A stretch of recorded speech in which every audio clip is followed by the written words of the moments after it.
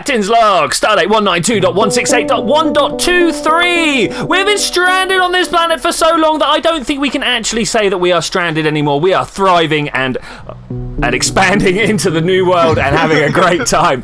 My Science Officer ZTech is here with me. Hello, Science Officer ZTech, how are you doing? Good day, Captain. Oh, I see you have just started the combat robots. That is wonderful. The defences, all about the defences. I do want to show High Command something in the research, though. If we click on Rocket Silo, you can see that actually we are very, very close to getting off this planet, which is the goal we're trying to do. We crash landed here a little while ago, and now we just want to get off this planet. And the only thing we really need to do is like get explosives and modules and stuff like that fixed. But to do that, we need to do yellow science, which unfortunately, to make yellow science, you need to get a whole bunch of blue technology, blue circuits together. That's the words I'm trying to say. So to do that, that's the plan for today. Get the blue circuits going, and if we get that done, get the yellow circuit science. You say we're close. Close. We're close to researching, maybe. Close to research, yes. Yeah, but to launching a rocket, did you just cover over everything is necessary for a rocket to be a simple satellite, solid fuel, rocket fuel? Oh, we'll get there. It's fine. Look at there. These are all easy to do things, all building upon the last thing that came before. No problem. No problem. 200 electric engines for a rocket silo. Wow. No problem.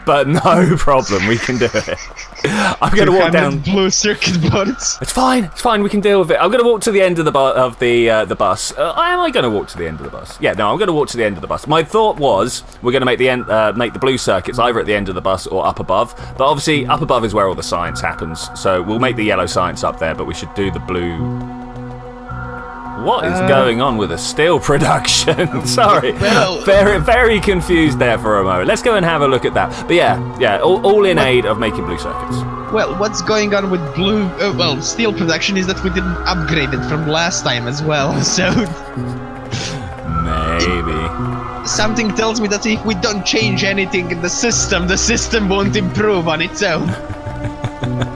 What, you mean we haven't built self-improving machines that will just keep on making better and better things as time goes on? What technological backwater world are we on here? Well, your planet? Indeed, FactTalkio, claimed for the United Federation of Planets. Do we have a flag? I don't. We do not have a flag, though. I am sensing a brown flag with a blue sky, with sort of grey clouds across it, grey smog. Yes. I'm now gonna hold you to it to actually go and make it and put it in the edit. Okay, yeah. So what I feel we need to do is just rip up this mining system down here, because it's not totally useless, but it is so close to useless that we might as well just rip it up and then start expanding out some smelteries this way to upgrade, because they need more room. Maybe start with this line here. No, I wouldn't do that immediately. Oh no. I would ask you to actually go here and make electric furnaces. Ah, the machine that makes electric furnaces. Yes, indeed. What, me make electric furnaces? No, I'm going to make a machine that makes electric furnaces. Yeah, where were they? I saw them here. There we go. Steel plates, advanced circuits, and red circuits. Yep. Red circuits. Red circuits. Okay, I'm going to go and find out where we're building red circuits and see if I can usurp them for my needs. Okay, how can I steal from this without breaking them? What's the nature of nature? What's the nature of nature? I believe it is strongest winds. The speed modules and all of those modules we do actually need for rockets. I've got an alarm going off. Oh? What is the alarm? I'm trying to find it. I'm just walking around now going like, what did we set the alarm to? I remember us being really chuffed that we managed to get the alarm set, and now I'm like, it was for natural gas. For the natural gas. Oh, over here, look, yeah. Oh yeah, we are out. Problems arise everywhere. I don't know how we do it, Science Officer. Every time we have a plan and we just... Oh god, that's loud. Okay, stay. Also, I should limit the number of accumulators we build. Oof.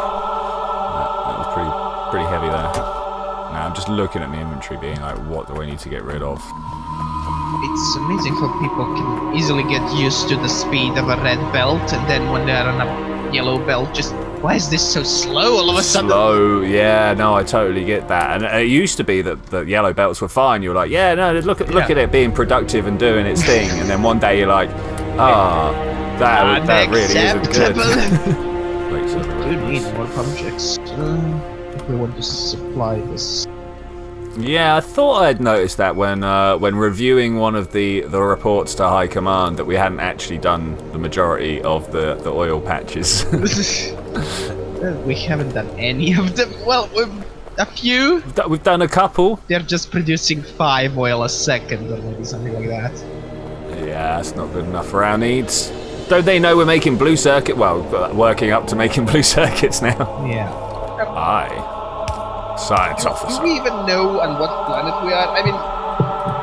Oh, planet FactTalkio! We've discussed this before. Yeah, but where is it located?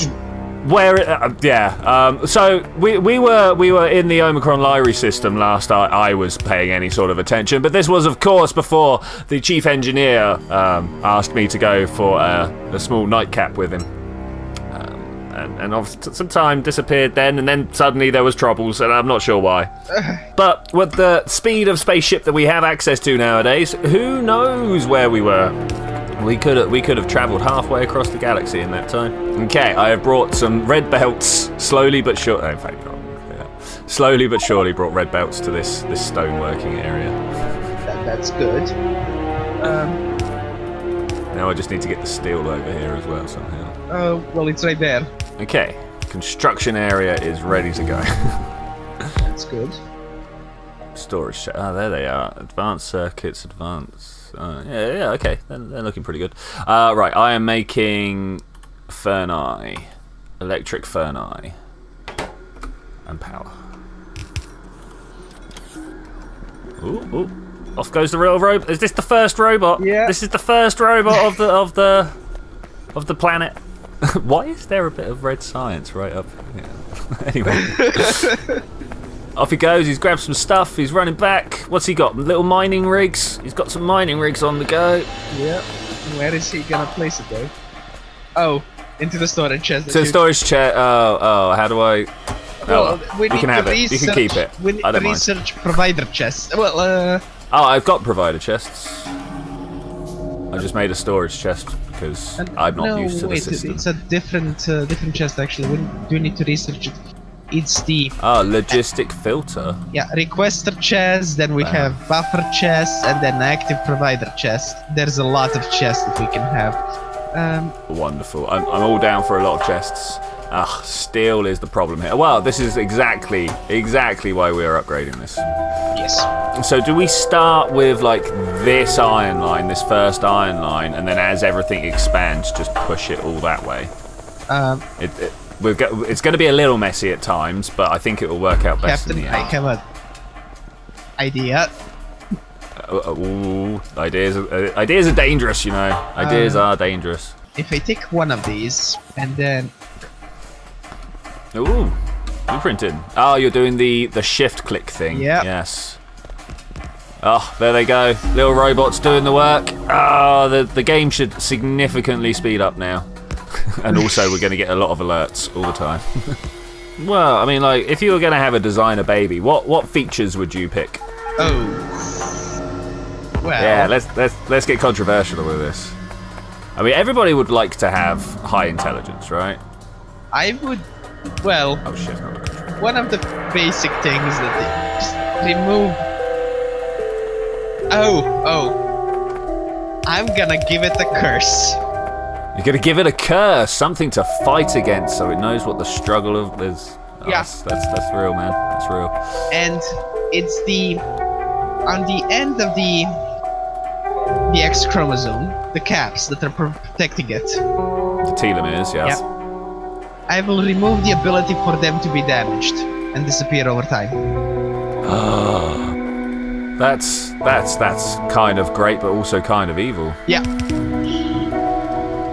So for people that don't understand, during the DNA replication process, the doubling process, when it rips itself apart and other things come in to make a double, there's little end caps on your DNA called telomeres, and they're for the, is it chromatase or something like that, the enzyme that does the actual doubling to attach to.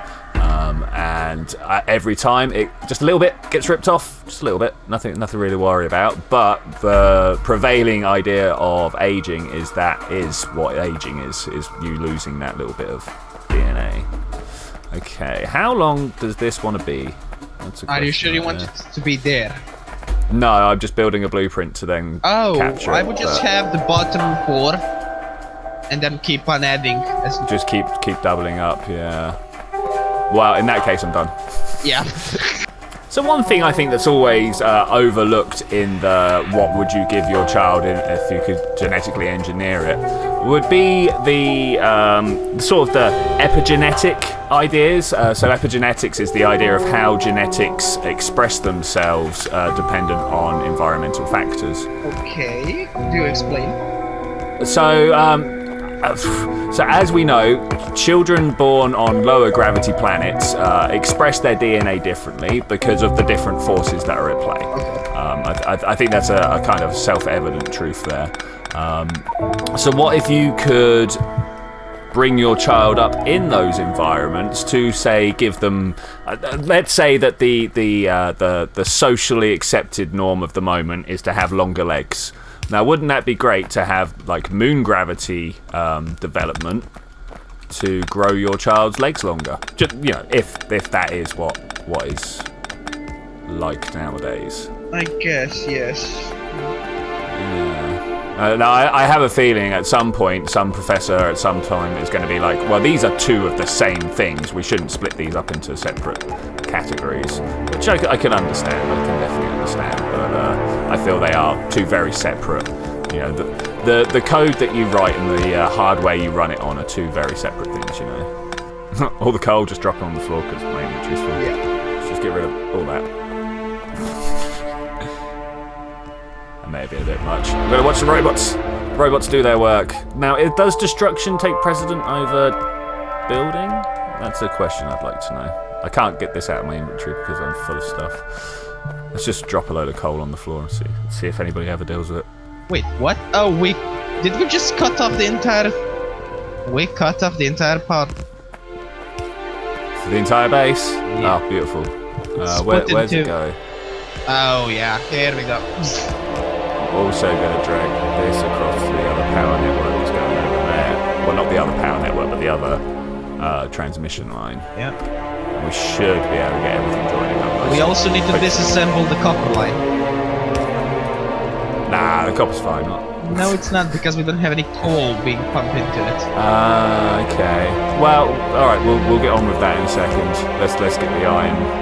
Because is there going to be room? Oh, we can fit one line in. We're going to have to move the stone as well, which is fine. It's just all a bit of an effort. I'm looking at where this coal comes from and thinking, maybe we could run it out the other side of the patch and bring it down this edge of the map rather than having it coming through all the. Yeah, the one good thing is you can always just pick it up and place it again. Oh yeah, cool, yeah. Not only are the conveyor belts perpetual motion, but they're infinitely renewable as well. Yeah. So, I mean, what a glorious future we live in. Okay, so the iron is moving in some places. This is good. This is good. Okay, now we got some steel being produced as well. Double steel production. The thing is, I don't think all of these are enough. Yeah. I mean, I think we can actually pack these in tighter. Now that I'm looking at my blueprint plan, it's rubbish. But if we just rip from here upwards, it works fine for the iron. But if we're trying to produce, it's not good enough. Oh god, that's so. Progress can be ugly sometimes, my friends. Yeah, but we have progress. We use these now. Oh yeah. Well, I mean, like, if you can fit them in, you go for it. I mean, okay. Oh wait, something to round off the aesthetics. There we go. Oh, this is bad. It's beautiful. What do you mean bad? That low morale will not get us anywhere, science officer. Oh God. Well, at least we have the spacing worked out. If need be, we can come through and rip it all down. And Should we just rip it all down and start again? So should we get a better blueprint sorted? Yeah. Obviously, my plan for blueprint was rubbish. It wasn't rubbish. It was amateur. I'm not a mechanical engineer. I'm the guy that says things need to be done, and I'm supposed to rely on you guys. Unfortunately, all I have is a science officer, and as we all know, theory doesn't always translate well into practice. Yes, blaming you for this. Come on, robots, do my bidding until you revolt, and then I'm gonna be sad. I do wonder how long it would take just letting these robots go around do their thing before random problems and mutations in the code start them being their own little sentient civilization down here. Oh, I have some friends with them. Oh wow! Oh wow! Oh wow! That was noisy but cool. That's 50 robots just deployed. Oh, just double their numbers quick, lovely. When you think about it, it sounds bad. They have just doubled their numbers. It's alright, I'm fairly sure I could fight at least one of them one-on-one. I mean, we happen to be outnumbered about 50 or 60 to 1 each here, but you know, that's no biggie. Okay, I'm gonna place the substations. Do you have any furnaces that you can borrow me? Yeah, I have loads of furnaces. Where do you want them? In this chest, please. I'll throw a fuel load around. This is a substation. That is indeed a substation. Power has been formed. Because science stopped because we are running out of. Yeah, we've run out of everything. We need to build these arrays. I'm gonna rip this up by hand. Oh, there's only 100 here. It won't take me long. Is there a sort the chest button? No. No, but you can request. From my inventory. Yeah. It's gonna take forever for them to be delivered, but because there is only one logistic robot. Look at him go! Look at him go! He's going to this. I know where it is. Just here, mister, take it. Well, there we go. I don't want 50. Let's turn that down to 10. Go, robots, go! Oh, yes, my minions, go! What happened to the train? Oh, God. What happened to the Oh. This is not good. We could probably manually... Wait, why hasn't number red gone? Yep, fixed it. Why hadn't red gone? What was wrong? A signal light was missing. Okay. There we go. Beautiful. I was fairly sure that shouldn't have backed up, you know. Oh, I have more logistic robots. Oh, nice. There they go. Do your little works. Ooh, ooh, ooh, ooh. They're off. Oh, they're taking stuff off of you. So, logistics trash. Yep. Is that actual throwing away, or does it just take it away? Puts it in the storage. Okay, good. Okay. Well, iron and steel production are back, at least as good as they were. Oh, yeah. At least as good as they were. I'm looking at the space we've got here. We could probably extend it down a little bit, but we'll just get the basic floor plan sorted first. I can definitely see us at some point moving the train stations down. Yeah. Oh, we don't have any stone production. Well, do we want to do stone here and then copper next, or copper here and then stone? Oh yeah, copper. This coal can definitely move. I believe it to go down to the steam engines, which, given the size of our solar plant, we should be alright to not worry about for a little bit. Let me check. Yeah, it's 28 kilowatts, that's still more... Oh, 0. Yeah, what were we doing that really... Probably robot port charging. Yeah, I mean, like, we say that it's still being used, but look at that production. We're doing 28 megawatts of what I'm going to assume is 150 megawatts. Yeah, but that's with all of our production at the same time. So basically... Oh, plus half of our production is going to be turned off because of lack of copper. Yeah. So do we need to... About to make a big statement here. Do we need to blueprint the solar panels? I have a blueprint for it. And then put the accumulators and solar panels in provider chests and get some roboports working up there? We need to do that. Alright, cool. Where are the accumulator box is literally as far away as it can possibly be. Put it in a... Put it on a belt and bring it down. Yeah. Okay, I'm gonna box it up here. And this should work out for us.